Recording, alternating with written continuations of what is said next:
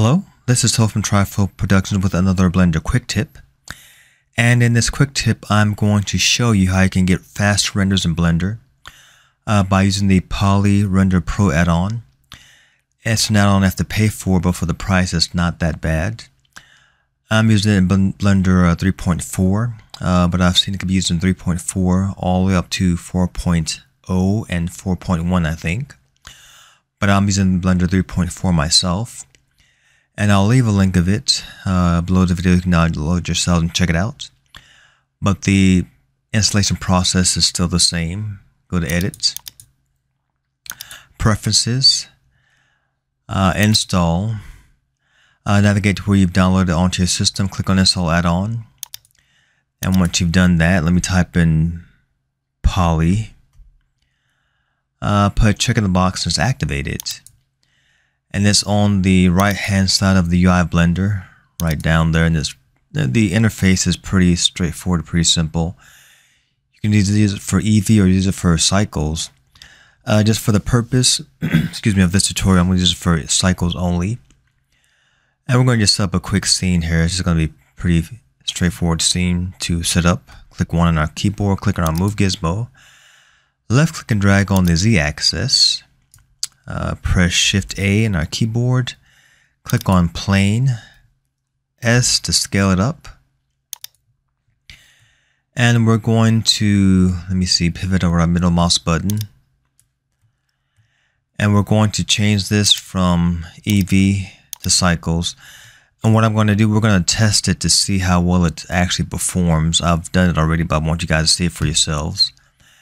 And I'm going to just set the settings the way I do normally for renders. So change it from CPU to GPU. And my samples for the final render are going to be at 128. Click on that section there, type in 128 on my keyboard and click Enter. And let me change my view here. So click on View. So I want the view that I'm looking at right now. So click on View. Go down to Line View. And align active camera to view. I'm going to change my world settings from that grayish color to a sky blue. And then I'm going to click on my cube there and add some material to it. And I'm going to use a material add-on. I've already showcased the Sanctus library. And let me left click in there and click on that tile. Click on Apply. Click on the plane there.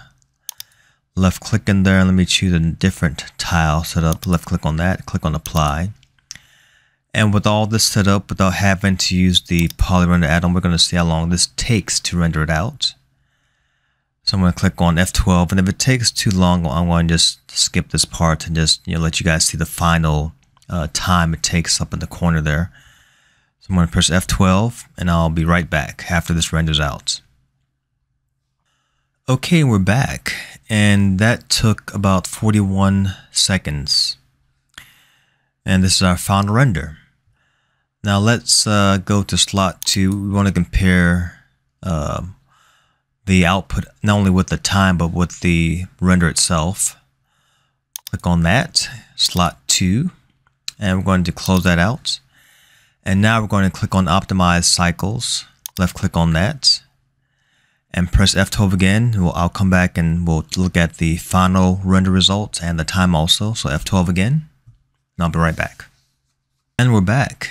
And that took 26 seconds. So that pretty much almost cut it in half.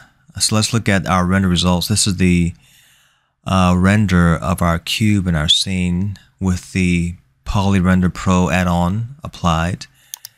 And let's look at the first one without the render applied or the add-on applied, and it looks pretty much the same. So that's pretty impressive. So it went from 41 seconds, 41.8 seconds to 26.75 seconds with no decrease in the render at all. It looks pretty much the same. I've seen though with other renders, when it comes to reflection in water, it does affect the shadow a bit more. It makes the shadows a little bit darker with the add-on applied.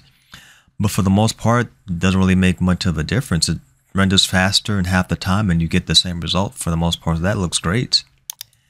And if we look at what it does under the hood, so to speak, I'm going to press Control Z on my keyboard to go back one step, Control Z. And if we go to our render settings here, you see the max samples is 120, which is what we set it to ourselves. At first it was like around 4,000. And our light samples were this. Once we apply the add-on, click on that, it changes everything here to make it run more efficiently, so to speak. So it does a lot of stuff underneath the hood with the light paths and the samples to make the render run faster, but you don't sacrifice at all when it comes to the final result, which is great. And other features that it has is the cleanup here. So if you have materials that aren't being used in your scene or meshes that aren't being used, just press this button and it'll delete all that stuff. Because with Blender tends to render things that aren't in the scene, which is kind of annoying, but that's what it does sometimes, actually all the time. And it increases the render times when it comes to rendering out their scenes. But with this add-on, it deletes all the materials that aren't being used and the meshes also that aren't being used in your scene, which is great. And it has a small light studio. You can click on that and adds lights to your scene for, like, you know, a bit of a light studio, which is cool. So with this add-on, I mean, it's a small add-on in size, but it packs a pretty good punch when it comes to rendering out scenes a lot faster in Blender, just by just one click, and that's pretty impressive. And that's today's Blender quick tip, the Poly Render Pro Addon. And you guys should download it yourself and try it out and just check it out because it's really, really nice. And once again, I hope you've learned something from the tutorial. And once again, thank you guys for watching, because it means a lot to me, because it helps you guys and it helps me also because I'm learning from it too. But once again, like and subscribe, and I'll see you guys on the next one. All right, adios.